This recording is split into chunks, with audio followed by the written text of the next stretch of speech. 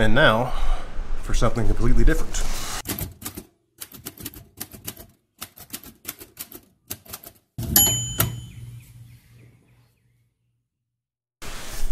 Guys, a little while ago, if you remember, I posted a quick picture on the little community post thingy here on YouTube with a box. This box and the contents of that box, no, it's not really Gwyneth Paltrow's head, is 2 brand new unopened backdrops from the good folks over at KateBackdrops. If you shoot portraits, if you're interested in starting up your own home studio like I have here, please, you're gonna want to see this, but I'm gonna lie to you, if not, if you have no interest in setting up a home studio, portraits, anything like that that would necessitate a backdrop, well, you're probably not going to watch this video. That being said, I wanted to actually open these things up, explore them with you for the first time, talk a little bit how I'm gonna try to hang them up on my roller system, and then we're just gonna go from there, test them out, take a few pictures, you know the whole drill. So let's just go ahead and get down to this. If you are familiar at all with KateBackdrops, you will know they produce a lot of very budget friendly,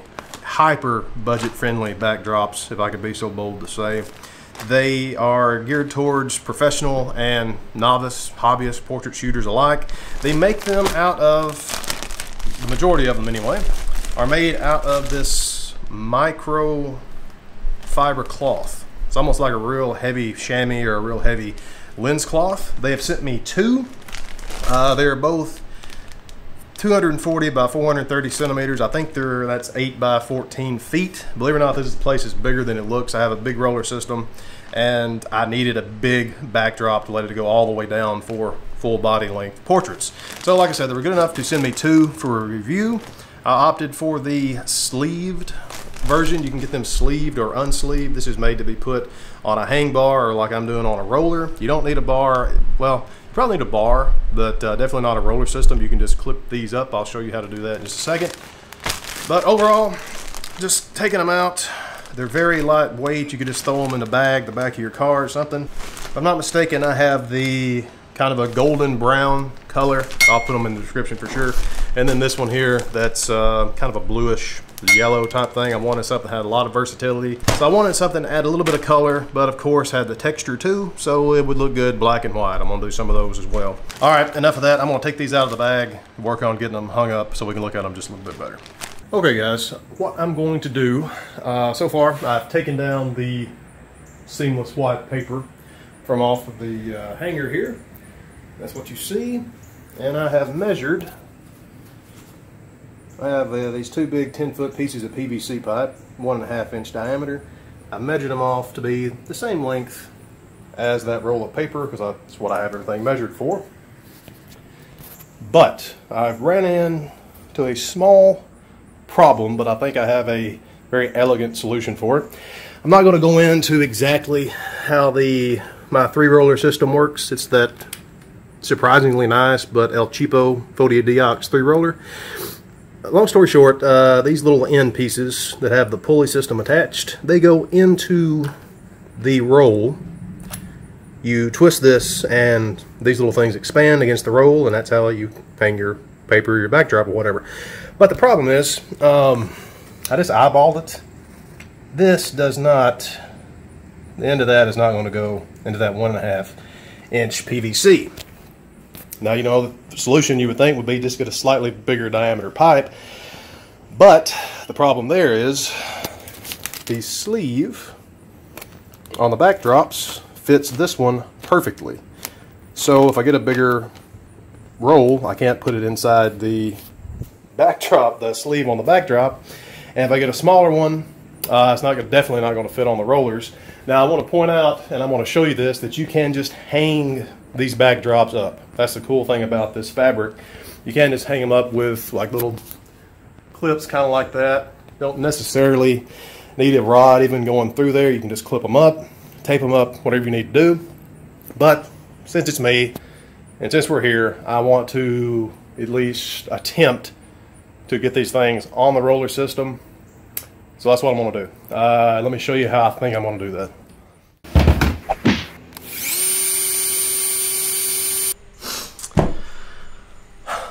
Well, we gave it our best shot. We gave it the old college try. My elegant solution, as it were, didn't work. It didn't work at all. What I had planned on doing was, after I cut the PVC pipe down to length, was to split each side opposite each other about 6 inches, and then spread it apart, put the roller holder into that. Just didn't work. The pipe's too thick. Every time I would push it in there, the pipe itself kept expanding out, so the holder didn't have anything to expand and latch onto. So that didn't work. No worries. I ran down to Lowe's real fast. Got a standard issue 1-inch diameter 10-foot galvanized steel pipe. I was going to get 2, and then I got to thinking, I'm like, Adam, you know, instead of just putting one of the backdrops on a single pipe each and staggering them on the holder, well, let's just, they're basically curtains, big curtains. So let's just put the backdrops on one side each, and that works beautifully. I'm going to walk around here with you and show you exactly what I'm talking about, exactly how it worked, and talk a little bit about some of the things I've learned about these backdrops so far that I think is really going to help you out if you go the KateBackdrop route.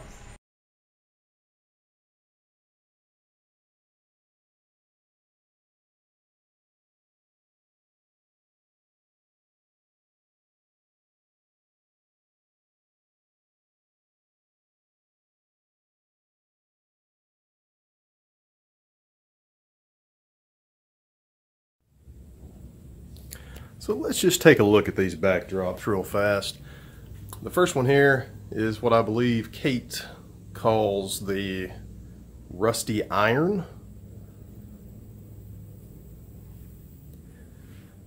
You can see what I was talking about.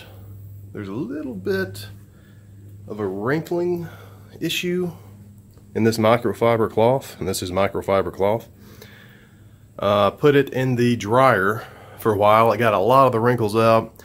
If I had a smaller backdrop, this wasn't so big, again this is 8 by 14 feet, it would be a lot more easy to iron.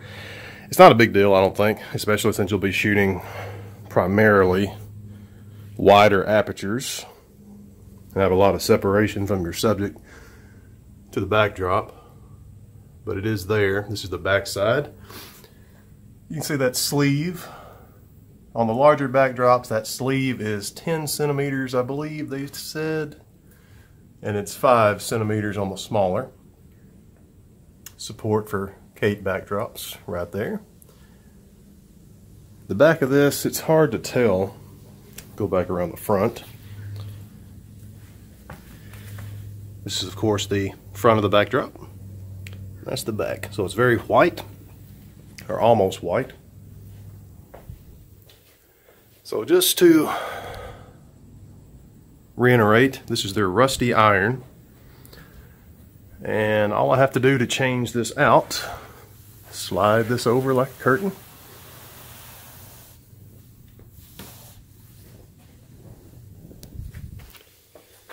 gather up the excess. I wanted it extra big.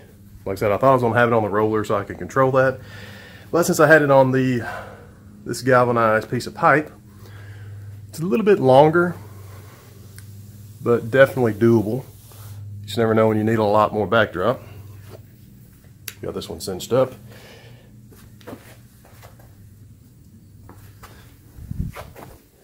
This is their iron, or excuse me, not the iron, their brown oil painting.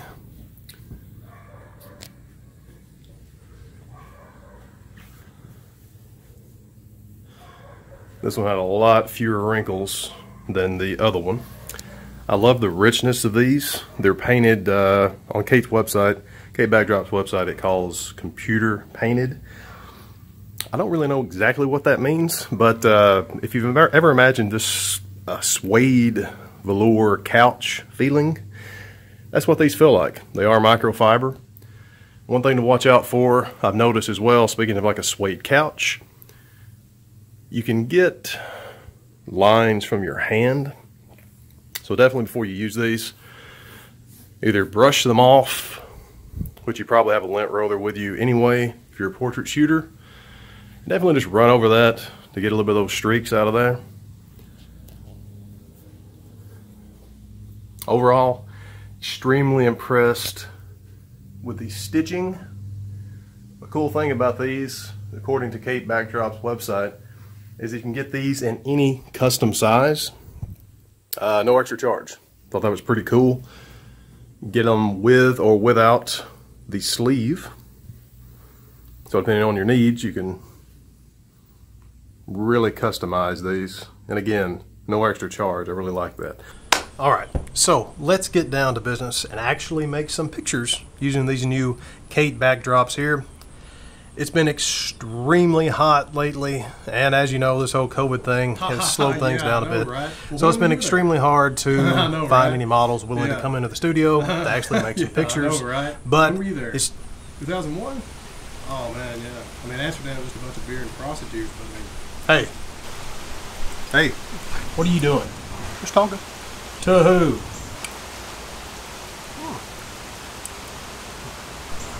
With the same person.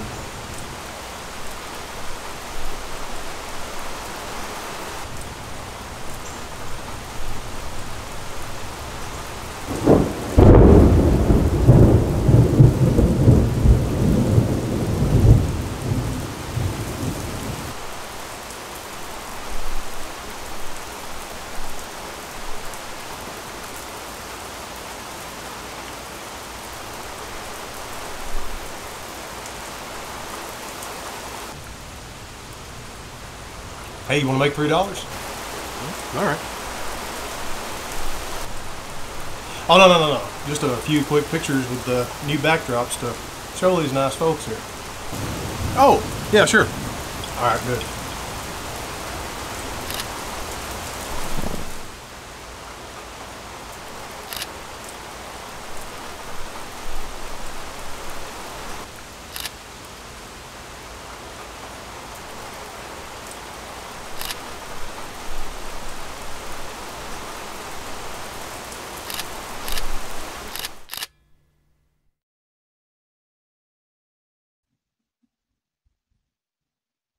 Before we leave here, folks, I want to really quick go over some of the pictures that you saw here in the video, talk a little bit about how I went about doing them, and then give you my final thoughts on these backdrops from KateBackdrops. Now, as we go along here, folks, just look right up here at the left top corner. You can see which lens I was using. I used either 24mm Sigma f1.4 art or a Canon 50mm f1.4. Both of these were on my Sony a7R Mark III. And if you're interested in the settings here, if I don't mention it, just check right there and you'll kind of know where we are. So this first picture was done with that brown oil painting backdrop. All the lighting for these guys was extremely straightforward and simple. I have one 18-inch softbox just above my head here and ever so slightly forward. The backlighting here is actually done by another 18-inch softbox behind the backdrop itself, and those microfibers work extremely well for this because they are more or less translucent to a lot of light, so you can do some really cool stuff with backlighting. Here's an actual video of the setup I had for this. You can see that softbox set up top. I ended up standing, I don't know, about 1.5 feet, 2 feet forward from the backdrop, and then of course we had that light, that softbox set up directly behind there. All that was done in camera. I have a very similar lighting setup with this one here. This is, believe it or not, still that brown oil painting. If I go to a side by side here just so you can have a look, you'll notice here on this one on the right, very subdued as far as color of the backdrop compared to the one on the left. I pulled this off by using an extremely warm bulb in the softbox that I had set up about here to my 45 degree at the right. And then that allowed me to really desaturate the entire image here, especially the background on the backdrop, and not really wash out my skin tone here. If I'd used a white light here, the white balance would have just been way too funky to deal with. So it really helped me out having that warm bulb. I was using the same lens, that 24mm f1.4 art from Sigma. The light, I think I said, was just over here to my right. Kept the same 18-inch softbox behind the backdrop Really like doing that with those. Vinyl, really thick stuff, you can't do that too much. Even with paper, it kind of gets tricky. You can get hot spots, but these work beautifully, and I was really glad to see that. Moving on to our next one here, not exactly a portrait, guys, but I wanted to talk a little bit about the folds and what you're seeing here in the background. I switched to that rusty iron, that kind of blue gold one that I was talking about. You can see these little lines here, as those aren't actually the folds that we saw from the shipping. Those are actually because I had a fan, big fan going full blast in front of me because it was so incredibly hot out there, guys. I was dying, as you could see.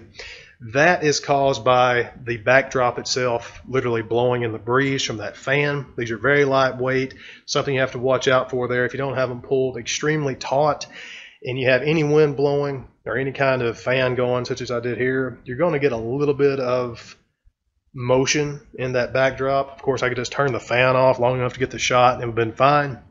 But definitely something you want to keep out for, watch out for, because even though these are very lightweight, very portable, very easy to use, that does make them a little prone to the random breeze going by. So just keep an eye out for that when you're shooting on location or in your studio.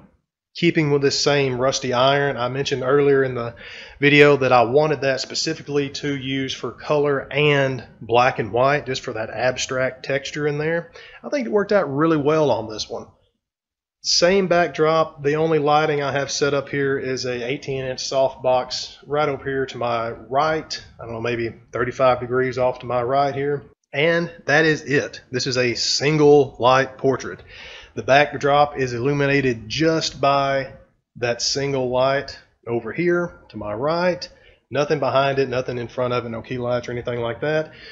I went in post and really cooled down the white balance so the photo looked almost blue. Then I converted to black and white, went into my HSL panel and pumped up the blues almost 100%. And it gives you kind of an old-timey, some old wet plate, maybe a tin type feel to the photograph. I think it works great with this one. You might not like it, but I really like that shallow depth of field, and that backdrop, that abstract texture in it works great for black and white. I use the same backdrop for these next three pictures. This is what we used to make that triptych that we looked at the very beginning here, and we're going to look at again at the end. These are kind of Martin Schroller-esque, if you're familiar with his work. I wanted extremely high key illumination at the front, and then again, nothing on the backdrop itself. I'm going to try to find, isn't that fun? I think you can really see the lights here in my eyes kind of gives a giveaway of the lighting setup here. Two 18-inch soft boxes set up as best as I could to be exactly even to my left and to my right. You can see them there in the reflection. And then I set up another softbox, 18-inch, just above my head here and a little bit forward. Again, no actual lights on the backdrop itself. All that's coming more or less from the front, and any kind of lighting you're seeing on the backdrop is just fall off from those three lights. This was actually a little bit brighter. I darkened it up with some graduated filters in post to really bring out the emphasis on my face, as scary as that is. So you can make these, especially if you use the HSL panel, things like that, and depending on how much you want to work in post, you can really manipulate the colors and the tones of those backdrops considerably. Overall, guys, just a few things to watch out for. First of all, I love these backdrops. I don't think there's a reason to spend hundreds and hundreds and hundreds of dollars on your backdrops. Truthfully, I know there's some situations where you might have something extremely high end and you're more comfortable using that, but I think for most folks, you can really get away with very little and produce some fairly substantial results. KateBackdrop, so far, they've been excellent to deal with. You can get a lot of customizations for these backdrops, and they do more than just backdrops. They do a lot of, well, they do, I think they have 3,000 different backdrops, ranging from literally anything you can think of, seasonal, weddings, Easter, anything like that.